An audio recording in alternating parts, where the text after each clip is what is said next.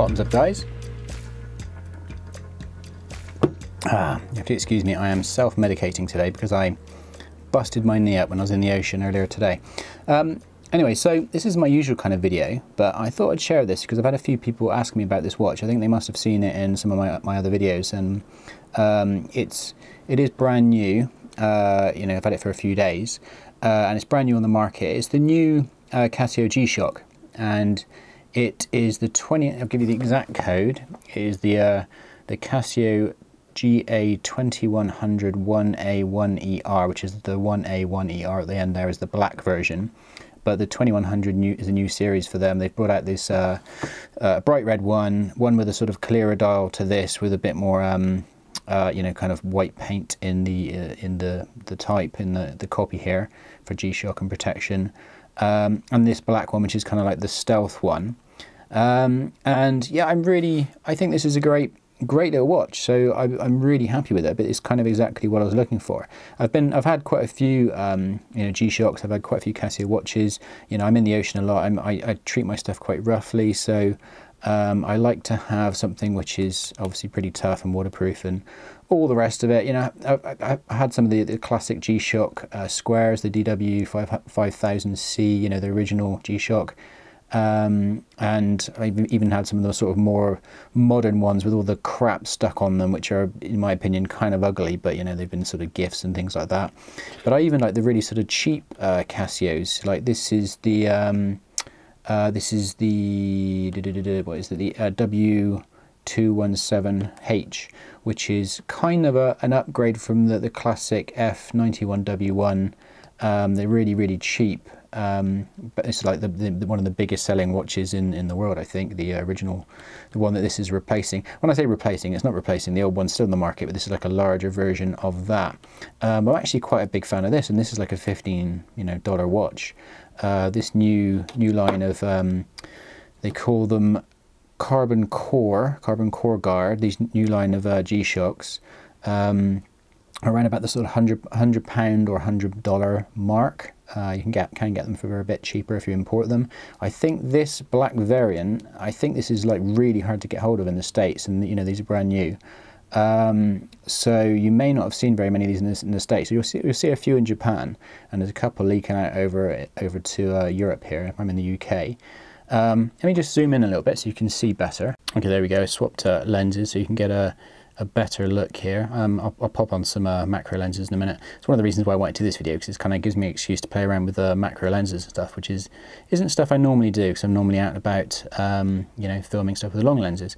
But anyway, so what was I saying? So yeah, this is their new range of carbon core guard G-SHOCKs, and as you can see, it's borrowed this sort of octagonal shape from the classic DW 5000C type line of G-SHOCKs, which is like the classic sort of, you know, mid-80s G-SHOCK, which I really like. It's a lot less decluttered than a lot of these, you know, to be honest with you, the last few years of G-SHOCKs, you know, there's so many really ugly ones, whereas I think this has got a sort of really nice, simple, pure kind of look. You know, it's got a few bits of extraneous detail and bits in there which, you know, if I was designing it, I may change, but that's being overly fussy. I think this is a great option. But yeah, so this new range of carbon core, they have carbon fiber sort of mixed in with the resin around the sort of the main case that, you know, obviously holds the module. And so they've managed to actually make it thinner. This is now the thinnest available G-SHOCK, I believe. That's what they're touting it as.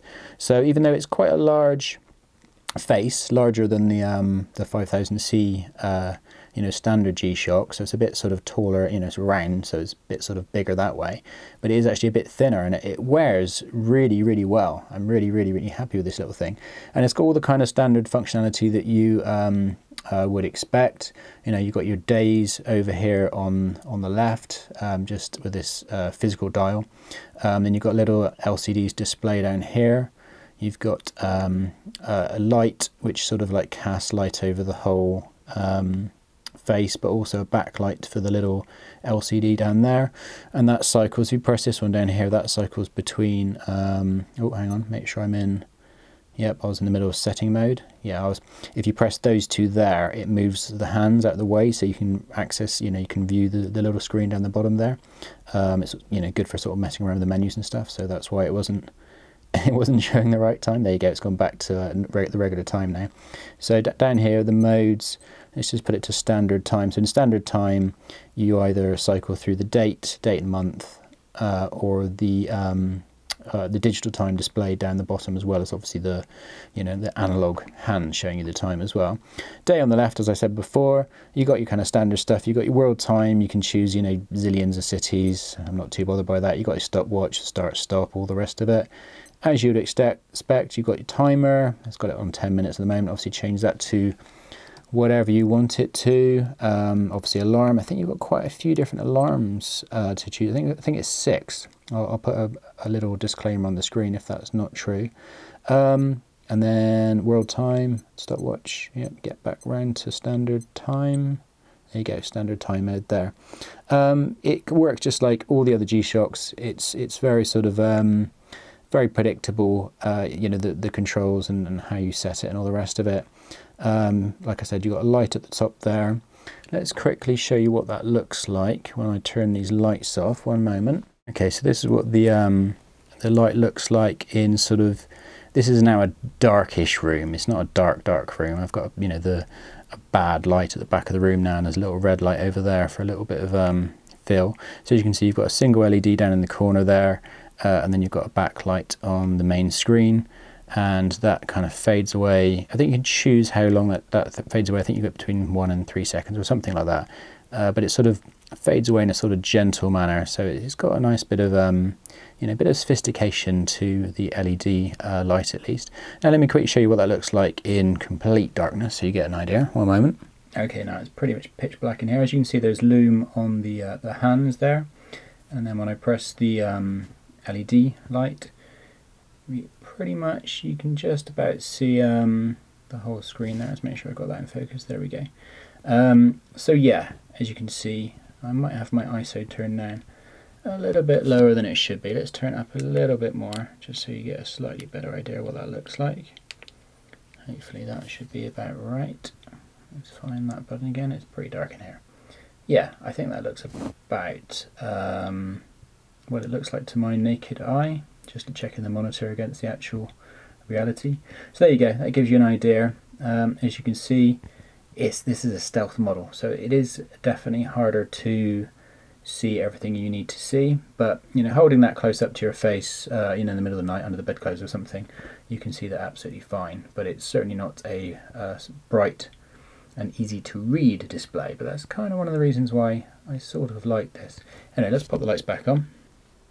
Okay, so here it is on the wrist, and it really does wear like an absolute dream. Really happy with this.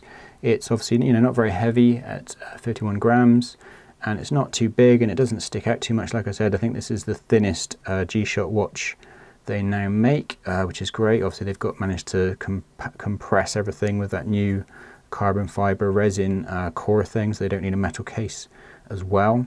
It just has the plastic over the top and then that carbon fiber mixed resin case thing underneath that.